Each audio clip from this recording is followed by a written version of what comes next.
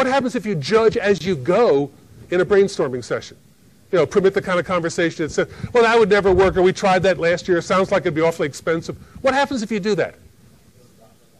It stops everybody. It inhibits people. It's critical, and people withdraw or pull back.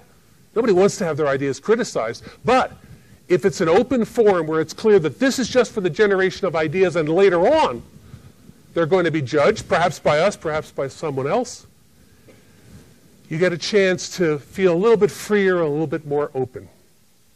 Criticism is the killer of more brainstorming sessions than anything else. And you can inhibit it by first setting those kind of ground rules. Number two, by the people you invite who want to be there and aren't inherently critical. And then having somebody, a facilitator or someone else, monitor that and not let people get away with all kinds of critical comments. Here's a collection of them that I've picked up over the years. We've tried that, take too much time, cost too much. Maybe next year our customers would never go for that. They'll never buy that. These people don't count. That's not how we do things here at XYZ Industries. We don't have enough time right now. Every one of those has a dampening, deadening effect on what good can come out of a session. All right, what to do about that? Well, a couple tricks, things that work. Number one,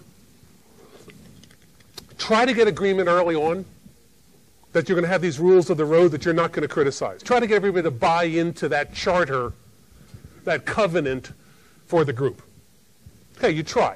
Because at least if you've said it, then I can come back to Dr. Naysayer and say, you may be right. That could be too difficult or whatever technically to achieve that. But in the spirit of the session, remember we agreed before we weren't going to criticize. So let's move on.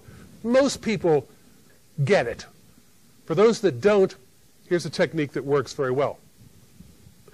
After somebody's been asked not to do that, but has succeeded in criticizing yet another idea, someone, ideally the moderator or the facilitator, comes and says, David, you kind of wandered off the reservation there. That was a pretty critical comment, and the fact that April over here is in tears may have something to do with your vicious commentary. But then what you do is say, David, so that idea is kind of clobbered. Since you knocked that out of the box, do something for me. Replace it with 2 new ideas of your own. Would you do that for us, please? Now, it's mildly confrontational to do that. Mildly. But in the spirit of brainstorming, most people quickly get the idea that if they do go ahead and criticize somebody else's, they're going to be asked to substitute not 1 but 2 for it. So a little mild confrontation works wonders on everybody else. And often the fact that Dave has been that critical person, he may be just ready to, okay, I'm ready, I'll give you one, I've got, that's fine. That's fine, but you've made the point. Sometimes it is necessary to engage people that way and say, hold on, the rules say we want everybody to contribute, and therefore everybody's ideas are valuable. What can we combine? Here's a fun illustration. What could we combine? Here's an interesting one. Band-Aids with antibiotic right on the pad.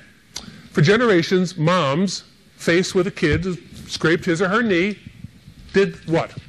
First address the upset child, and there's this bleeding scrape or scratch, whatever. What's the first thing mom wants to do to the scrape? Clean it out. Put what on it? Peroxide. Did somebody say bleach?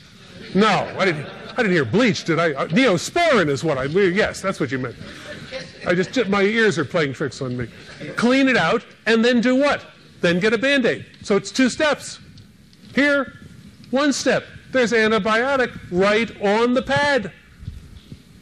More expensive than traditional Band-Aids? Oh, of course. But worth it, because we'll pay for convenience. What is this?